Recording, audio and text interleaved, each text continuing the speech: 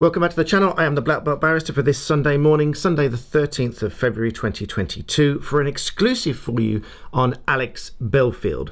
You may have noticed that Alex Belfield has temporarily, at least, disappeared from YouTube. That's because Alex Belfield has been given a temporary suspension by YouTube, and I have an exclusive comment from him for you because I reached out to him for comment about this. So I thought I'd talk to you a little bit in this video about what many of you may think he's been suspended for, and what some of the case law at least suggests. So yesterday evening I reached out to Alex Belfield for comment, and this is what he says.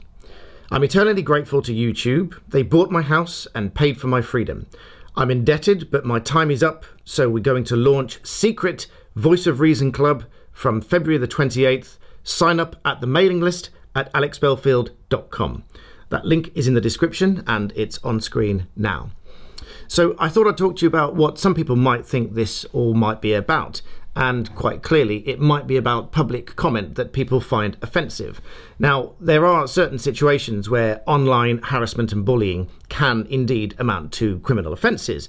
Indeed, I have a live talk coming up at 10 o'clock this morning with Dr. Shaham Das, who is a consultant forensic psychiatrist from a Psych for Sore Minds. However, simply making offensive comments online is not usually by itself something that would amount to a criminal offence. Allow me to explain. And without going into too much detail, all of this revolves around the Communications Act of 2003, specifically Section 127, which talks about credible threats of violence or damage, where a communication falls to be within that section. Indeed, there was a report published by the Committee for Media and Sport, but it primarily deals with what might amount to child abuse images or hateful adult comment and things of that nature. Furthermore, the Director of Public Prosecutions has also issued interim guidelines for use by the CPS in such cases. However, what is of particular interest in this situation is the case of Chambers and DPP of 2012 in the High Court, where the judge made the following comments. A message which does not create fear or apprehension in those to whom it is communicated,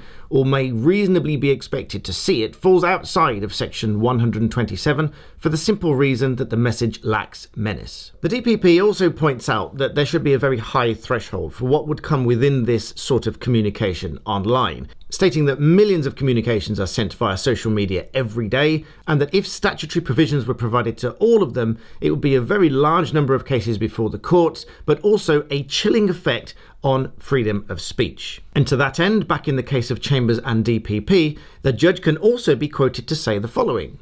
Satirical or iconoclastic or rude comment, the expression of unpopular or unfashionable opinion about serious or trivial matters, banter or humour, should not be restricted by Section 127 of the Communications Act, even if distasteful to some or painful for those subjected to it. Of course, it would be a very different situation if there were specific targeting, harassment, stalking, blackmail, and other cases that might provoke the law for public order, such as racial hatred. So obviously there is a lot more to be said and discussed in this area, lots more cases, and of course I don't condone online bullying and harassment and these kind of things, but there is a distinction between what might be considered harassment or bullying, and that which is, and always should be, free speech. So as always, I try to set out some of the legal position on it so you can understand it a little bit better. So please do like the video and subscribe if you want to see more of my content. Check out some of my other videos, and as always, thank you for watching.